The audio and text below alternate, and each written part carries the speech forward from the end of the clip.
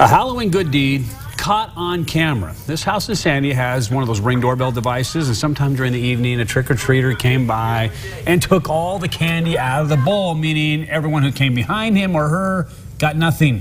Yeah, we didn't get any video of that person, No. But then a group of kids came up. One of them decided he didn't need the candy anymore, so he dumped all of his candy back into the candy bowl so other kids could enjoy it.